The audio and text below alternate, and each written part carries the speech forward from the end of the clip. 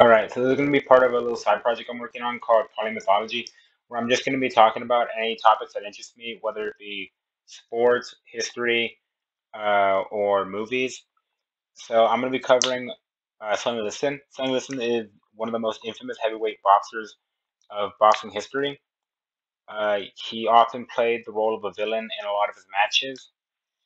All right, so Sonny Liston was born Charles L. Liston to a poor tenant farmer in Arkansas. He was the second youngest out of a family of around 24. When he was young, his mom moved to St. Louis along with some of his older siblings while he remained on the farm with his father. He had a poor relationship with his father, who often beat him, and Sonny Liston is even quoted to have said, "The only thing my father had ever given me was a beating." Sonny Liston had multiple scars and welts all along his back that seemed to prove this. Eventually, enough was enough, and when he was around 13, he ran away from home and was able to hitchhike all the way up to St. Louis, Missouri, where he hoped to reunite with his mother. He tried going to school, but because he lacked the education in Arkansas, there was no way for him to catch up on schoolwork in St. Louis, and he ended up relying on crime to make ends meet, with him being accused of burglary, theft, and robbery. He was very violent as a teenager, and it's known that he would even fight cops. And there is one reported case of him breaking a cop's leg in an encounter. And because of that, the entire St. Louis police force knew who Sonny Liston was. And it eventually caught up with him uh, ending up in Missouri State Penitentiary. There, he was able to join a recreational boxing club, and his street fighting was able to develop into a more um, polished boxing style. And in only a matter of months, he became feared throughout the prison, with few prisoners ever even wanting to box against him. This caught the eye of some powerful figures, and on suspicious circumstances, he was able to get out of prison within 2 years, despite being sentenced for 6 years in prison.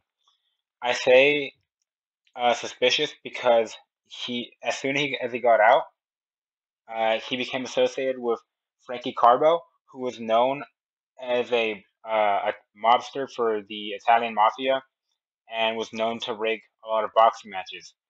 And he was a promoter for Sonny Liston. So Sonny Liston, apart from boxing for the mafia, he was also a sort of debt collector for them. He'd basically go out and beat up anyone who owed a debt to the mafia, or just beat up anyone that the mafia told him to. And while a lot of these boxers had fixed fights, when I mean a lot of these boxers, I mean boxers who were associated with the mafia. They didn't need to for Sonny Liston, because Sonny Liston was so gifted at boxing that there really wasn't a need to fix a fight, and they could just allow Sonny Liston to continue winning. And he quickly rose up in the rankings, uh, winning by knockout in a lot of his matches, and on four separate occasions, winning by a surrender where the corner had thrown in the towel, fearing that Sonny Liston would injure their boxer severely. And eventually, he got his okay.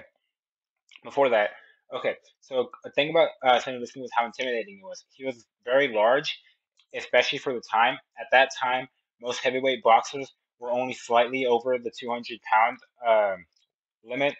Well, heavyweight doesn't have a limit, but most boxers were only slightly over 200 pounds, while Sonny Liston was closer to around 230, and he had very large hands to the point where he needed custom-made gloves just to fit his hands, because most manufactured gloves just weren't comfortable and couldn't fit him. He eventually got a shot at to be recognized on the world stage when he got a fight with Cleveland Williams. Cleveland Williams was known as the strongest power puncher in the heavyweight division at the time. Um, and beating Cleveland Williams would finally give Sonny Liston some recognition on international level. And he was able to accomplish that, knocking out Cleveland Williams.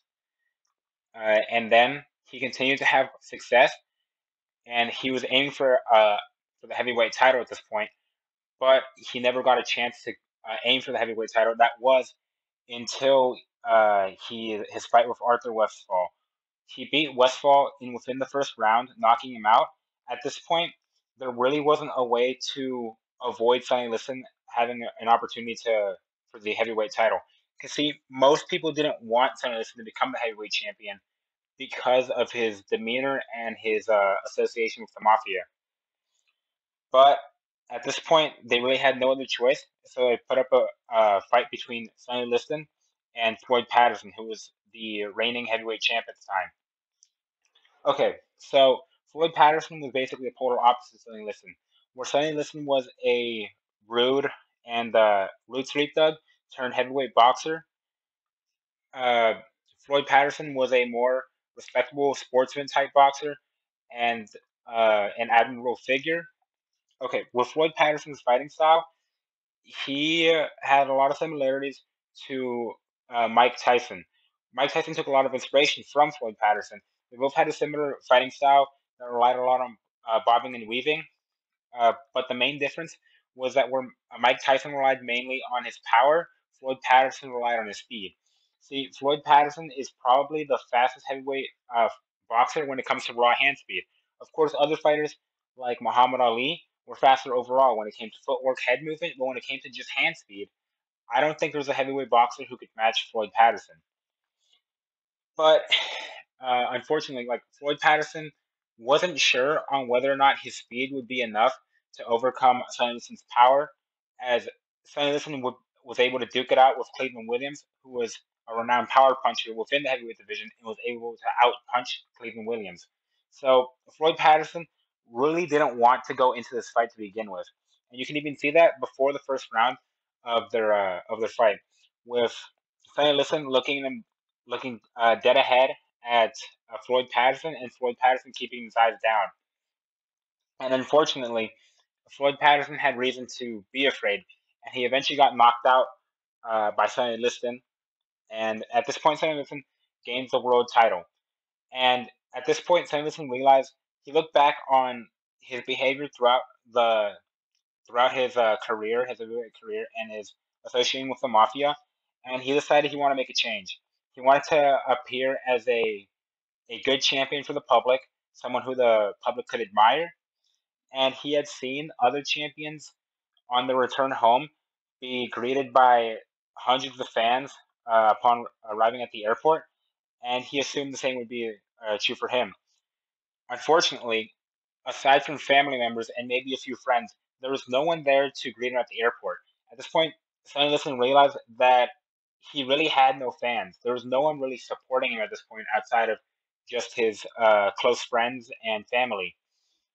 His years of appearing as a villain in his heavyweight career alienated him from any sort of like good publicity. Any publicity he got was just publicity about how ruthless and vicious he was in boxing, and nothing positive was ever said about him. And this kind of started breaking down his bravado, and uh, it made him feel a lot more self conscious about who he was and like what he was doing. He eventually got a rematch against Floyd Patterson, hoping that this would help boost his publicity. And while he was able to defeat Floyd Patterson for a second time, did this little to it did little to actually improve his public appeal. The public still didn't want to treat him as the world champion. They didn't respect him as the world champion. And right before the second fight, a strange man appears in the middle of the ring and looks dead at Sonny Liston, and then he puts his hands up before exiting the ring. And who was this man, you ask? It was Cassius Clay, who would later change his name to Muhammad Ali. At this point, Cassius Clay had started gaining traction in the pro division, and he was already an Olympic amateur champion, and he saw a lot of success in the heavyweight division. And he promised Sonny Liston that within the next year he would beat him in a match. And Sonny Liston came into the fight rather confident. He thought he could beat this rising star pretty easily, but by the sixth round, he realized that there was something different about Muhammad Ali. he was able to defeat Floyd Patterson, who had superior hand speed to Muhammad Ali, but he was just not used to fighting a heavyweight who could move around as fast as Muhammad Ali did. He could deal with the hand speed. He couldn't deal with the footwork and the head movement. And by the sixth round, he refused to get up from his corner, and his cornerman threw in the towel, saying that Sonny Liston was unable to continue. And this just gave him even worse publicity because now he wasn't just a hated heavyweight champ, but now he was seen as a coward who, as soon as the going gets tough, would just rather throw in the towel than admit defeat. And then came his rematch against Muhammad Ali, which again just it further destroyed him. Um, and this is where the infamous Phantom Punch came into play. The Phantom Punch was a light punch that Muhammad Ali landed against Sonny Liston, which was able to knock him down. And people believe that the fight was rigged because of how easily Sonny Liston dropped after this Phantom Punch. In my personal opinion, I don't think the fight was rigged because if you rewatch the tape, Sonny Liston came in with a lot of momentum when Muhammad Ali threw that punch. So it was more of Sonny Liston's momentum working against him. So as soon as that punch lands, the momentum made the punch seem a lot more powerful, in which and knocked him down. And this is where you get one of the most famous images in boxing: the image of Muhammad Ali standing over Sonny Liston right after he gets knocked out from the Phantom Punch. And this was a nail in the coffin for Sonny Liston. At this point, he had no way to recover from this because he was hated in the eyes of the public. There was no way he was going to gain the respect anymore, and he had just lost his title, and then on an attempt to regain the title, lost again.